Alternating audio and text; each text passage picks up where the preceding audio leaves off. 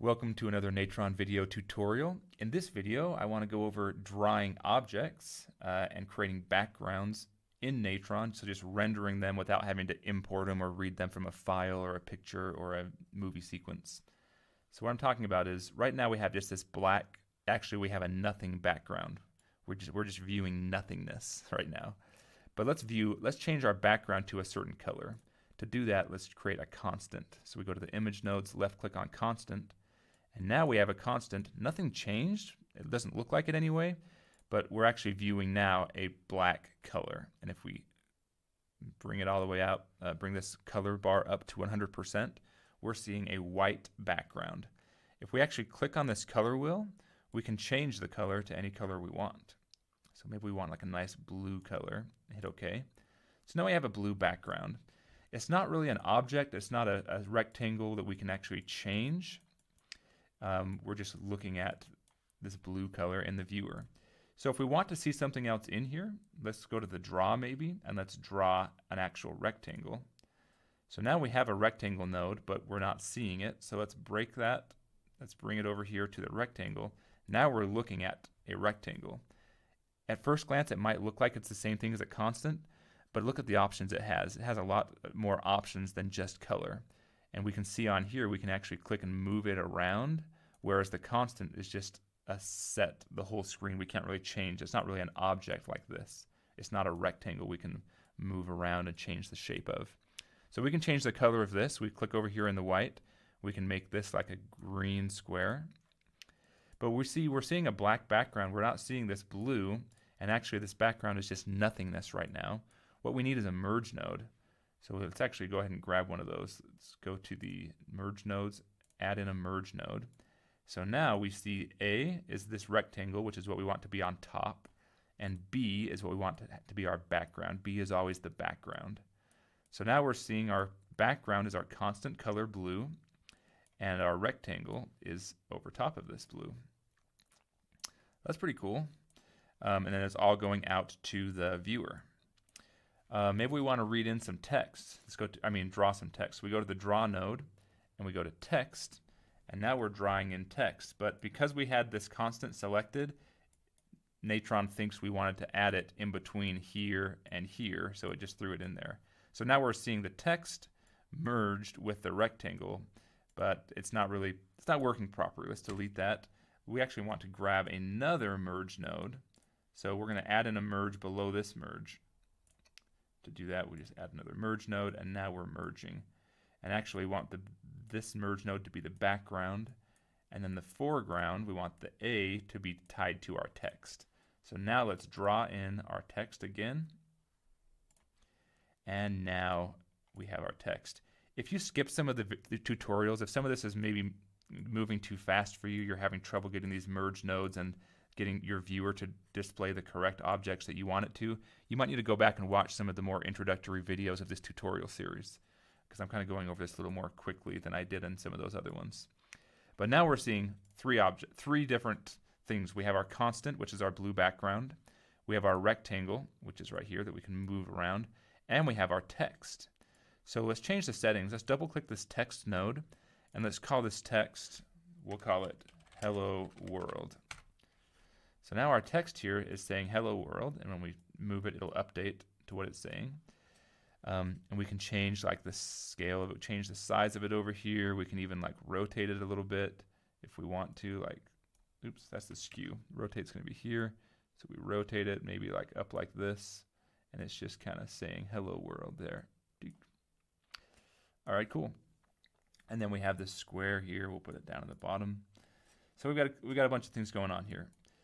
What else can we create though? This constant, this blue background's kind of boring, and if we hit D right now, we'll disable it and we'll see what it looks like without it.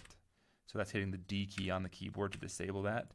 And I'm just gonna actually hit the delete key, and let's just delete it completely, because let's draw in something else. Let's go to draw, and let's do this noise.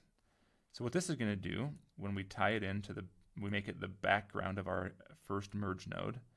Did you see what that did? It's kind of subtle, but it created this noise in here, and we can change the settings on it too to make it like more extreme.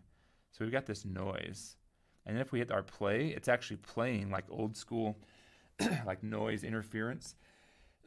Excuse me. And so we can actually play this and see what's happening. So it's like a little video. It's generating this noise. That's kind of cool, huh? Let's delete the noise though, and I'll show you something else you can render. Let's do this plasma. So plasma, we can put that into the background of our first merge node, and then we can see what that looks like. So we hit play, nothing happens. But that's because we're just looking at a constant. We have the static seed selected. If we select static seed, uncheck that, it's going to just change a random seed every frame. So now it's got this weird kind of effect going on with this plasma. And we can affect the look of this plasma too by making it much more, change the alpha on it, change some of these different settings, change the scale for how large the plasma is. So yeah, that's plasma. Let's see what else we can draw here. Okay, let's draw a radial. So a radial, what's going to happen if we tie this in to the merge? So now we've got this radial. It's just going to stay constant the whole time. It's not doing anything. But now we have this radial that's like starting at a white and it's fading out to a black. But we can change, instead of fading out to a black, we can fade out to like a red maybe. See how that looks? Oh, that didn't do it for us for some reason. Oh, so we need to turn this part up. So we turn it to white first, and then we change it, or we turn it to 100%. So now it's fading out. It was fading out. It wasn't actually fading out to black. It was fading out to alpha, fading out to invisibility. So now we've got this, so we can kind of move around. So it's fading from red to white, or we can fade it into like something more, you know, like a teal green. And then we can go to our text and change our text color down here. Instead of white, make it like kind of blue, make it kind of pop a little bit. Woohoo. And this green triangle or rectangle, let's change it, change the color of it too. We'll change that to like something like red. Now we've got some craziness going on here, but still we're not animating anything because I'm just showing you sort of rendering some of these things. Let's get rid of the radial now, and let's do a ramp. So a ramp's going to do, let's tie it in.